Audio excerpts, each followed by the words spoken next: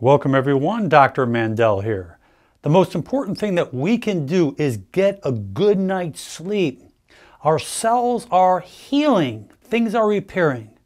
If we don't get a good night's sleep, it not only affects our metabolism, it affects our entire system.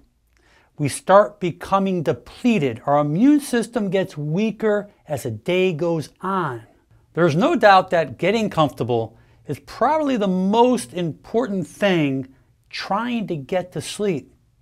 If you're not comfortable and you notice that after 20 minutes or so that this pillow is not doing the job for me, you need to change that pillow.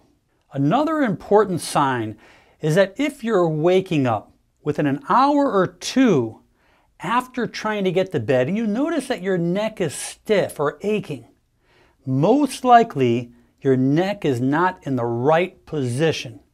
Remember that your neck should be exactly the way I'm standing or sitting. Your neck needs to be in line with your spine. So you need to fill the gap between your ear and your shoulder. So if you're bigger frame, you need to get a thicker pillow to fill that gap.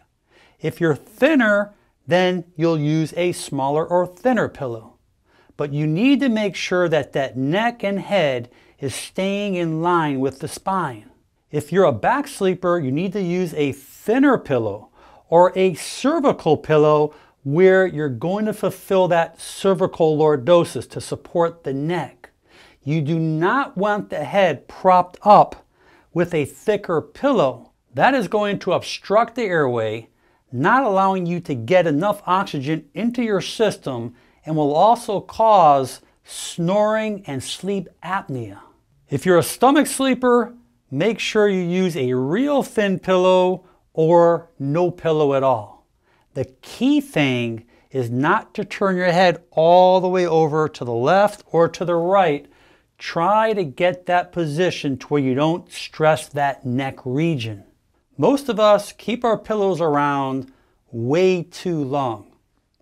We don't realize how much sweat, dirt, and oil comes off of our head, our hair, and our face and seeps into the pillow. Those pillows will continue to brew more bacteria from the oils of our hair and skin, dandruff, sweat, even dust mites. And think about the times you slept so deep that you woke up drooling all over your pillow. If you can't remember the last time you purchased a new one, I recommend to do so. So if you're feeling those effects of not getting that good night's sleep, you're feeling fatigued and tired, you're feeling anxious and stressed, your immune system's weak, getting that good night's sleep is so important for your health and your well-being. Please share this video with your friends and family. Leave your comments below, and most important, make it a great day. I'm Dr. Alan Mandell.